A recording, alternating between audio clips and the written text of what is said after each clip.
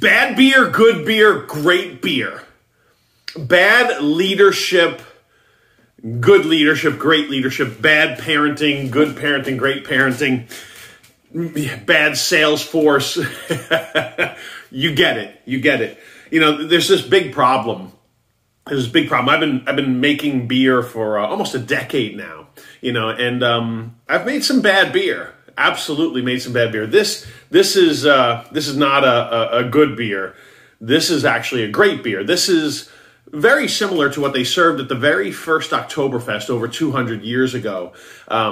You could call it an alt beer. It's almost a dunkel, a Munich dunkel, and it's good. And it's good. It's actually very, very. It's delicious.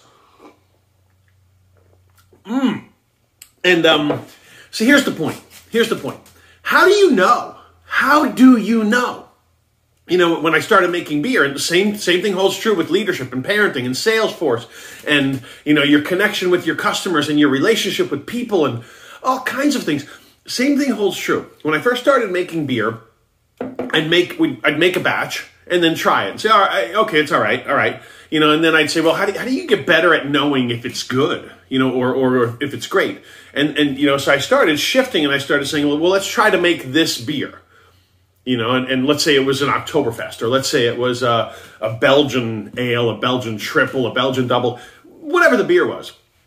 I'd try a few of that style and then say, okay, here's what we're going for. We're going for that one. We're going for that one. That's my favorite one of the style of an Oktoberfest, let's say, or of a Fest beer, or of an alt beer, or of a Munich Dunkel. This is my favorite of that style. Let's try to make one that tastes like that, right? So do the homework, make the beer. And maybe you make versions of that beer, right? And then you say, okay, how close is it? How close is it? Let's try the real one that you were trying to make it similar to, and then try the one you just made. Okay, good reality check, right? Bad, good, great. And then I started going off of those styles a little bit and needed the reality check, needed the feedback, needed the, like, where does it fit on this scale? So we do a few big family events in my family every year. One of them is 4th of July. We'll have a lot of people come visit over 4th of July. And I started saying, you know what, I'll make 3 different beer styles and put them in the fridge for the 4th of July. And I'll not just do that, but I'll put other options of beers that are, you know, cans or bottles in the fridge as well. And then it won't be if people say, Jonathan, that's a good one. Jonathan, I love that one. It's not me saying, give this a sip. Let me know what you think. It's tell me the truth by reality, by your repeated choices. You know, if we have a big 4th of July event, and let's say we have people come and visit, and some of them stay for a couple days, we'll have 30, 40 people-ish visiting over 4th of July. And they tell me, they vote with which keg I pick up and say, oh, that one's empty. You know, because they don't take long. They might not tell me to my face, I really like this one better than that one. But they absolutely tell me, bad beer, good beer, great beer, by their actions. So here's my question for you, or challenge for you.